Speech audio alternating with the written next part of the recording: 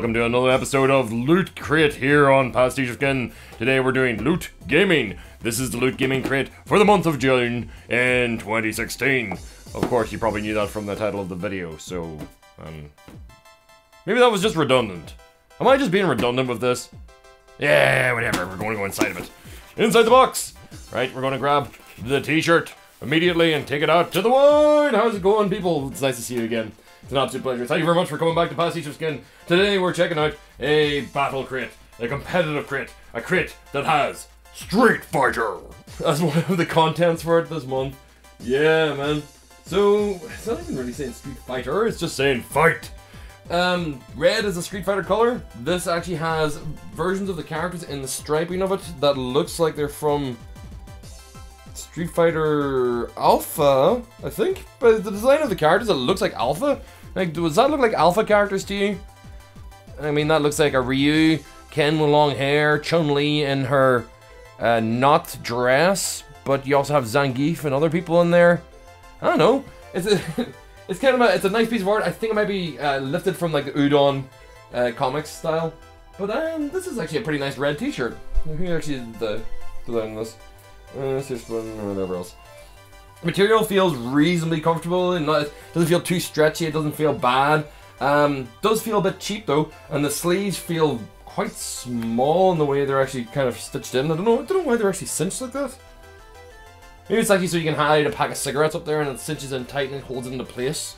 I don't know. But yep, our t-shirt is Street Fighter themed, so we've got combat on our mind. Who else we're going to see beating the crap out of things in this crate? I'm not too sure. Street Fighter's got the new Street Fighter 5 release out for a while now, but have anybody been following that? Have you followed the release? Have you heard anything? Do you know? Do you know? Yeah, they just released the story mode like 2 weeks ago. No, I'm serious. Like, stop laughing. The story mode just came out like literally a couple of weeks ago. The game's been out for, what, 2.5 months? So it makes sense because Capcom were trying to get it out in time for their competitive gaming, for their competitive market for over the summer, for the conventions and whatever else. In fact, I was at MCM Con just there last weekend, and I ended up seeing people sitting playing the game, queuing up and enjoying themselves. It looks pretty, it looks nice, but I don't know, maybe it's just I'm feeling spoiled by games like Persona 4 Ultimate Arena, or the Guilty Gear series, or BlazBlue. But fighting games are great and fun to play with your friends, but if you don't have a constant supply of friends that you're going to sit next to and play competitively against, and you're not really up for going against the people that are insane and online in most of those games, a story mode is really important, and to have a game released at full price without that, and then just add in as DLC later on, ooh. Oh, no, Capcom. No. You're lucky that Resident Evil's on its way back now that it's actually got a really cool game release. You don't want to be doing stuff like that. Alright, what else have we got in the crate here? Let's grab our first object. What we have here is a pop vinyl. It's from Overwatch, and it is of Tracer. So yeah, guys. I'm about to check out some tiny Tracer bot. Has everybody else been playing more Overwatch? Yes, I have as well. It's a great game. Its competitive multiplayer is amazing crack. It's got this ridiculous kind of like balance, counterbalancing system for like how the heroes fight against each other. Like there's always a counter for the character that you're playing as, and you know your team's going to probably switch to them. This is a really nice figure actually, considering the fact that the pop vinyls, I do like the heads always feel the same to me, and they always put me off because of that. But they have such a weird torso and size on it. I mean, there you go. There's your Tracer butt. Getting up close. Super close Tracer butt. So that pose has been banned. We have to put it on the shelf and keep it so it's not looking in the wrong direction. The figure's well enough made. It's another pop vinyl figure. And I kind of like that. That's not too bad. Although I'm looking at the detailing work on it, and there's a lot of really bad paint work on this particular figure that I have. Like a lot of the edges and everything around, and even the head doesn't seem to like be sitting on really correct. I'm not a huge.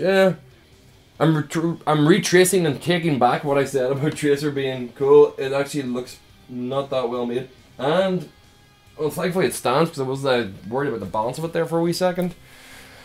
Overwatch, obviously the big game at the moment, everybody's playing it, and Blizzard are making hand over fist money. I gotta say, it's the cartoonish world that this all happens in, like all the short Pixar movies they've released so far. have looked absolutely amazing, and the gameplay is really, really fun. But like any game, like Team Fortress or this kind of competitive multiplayer where there's no progression of it, I'm actually looking to see what Blizzard will do next. What are they going to increase the amount of heroes? Are they going to give new loadouts to the characters? Are they going to just sell hats? Are we going to see story-based kind of like competitive missions which are set in new locations? Are we going to see a series of new short movies? There's been reports that they're doing a feature film, and I'm not too concerned about that being like the big push, especially after Warcraft has done marginally well over here but done massively well in China. So I suppose with the fact that Overwatch is now kind of replaced League of Legends almost even as one of the biggest games that are being played in esports, especially in Korea and China, we're going to just see this game maintaining exist, and probably in about 6 months, or probably coming up to Christmas, we'll see a themed pack in the vein that we see TVF2 does whenever it comes to seasonal events, and then we'll just have that looping throughout their servers for the next few years. Whenever it gets cheap, I'll buy it to play more. I enjoyed the beta, and that was about it for me. So, what else is we got to go through? Alright. Next thing up is a hat. Which, okay. Speaking of Team Fortress cap. With a Scout logo in the front of it, I imagine. For the red team. So, I'm assuming there actually was a possibility of either getting the red or blue team caps in this. Oh, it actually has a wee logo in the bottom of it there as well. For Team Fortress 2. So, yeah. Speaking of Team Fortress 3, they balanced it out with having a Team Fortress object and a Overwatch object in the same crate.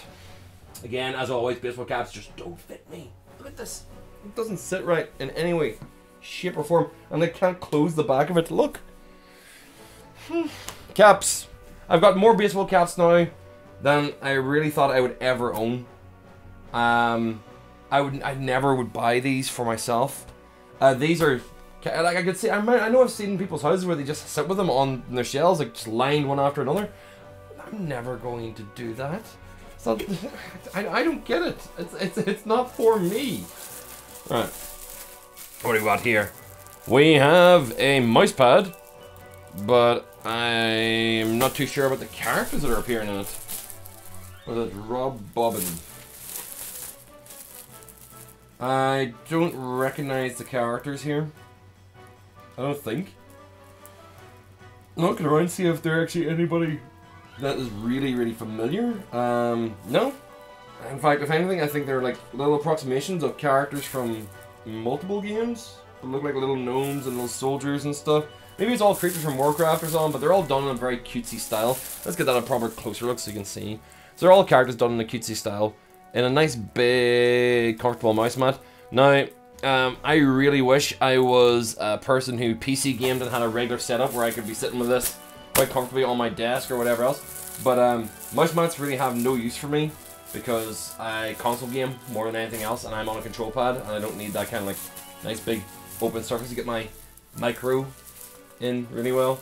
So yeah, this is nice, but not something I'll be really concerned about using. But a nice big mouse mat, really good big size of it.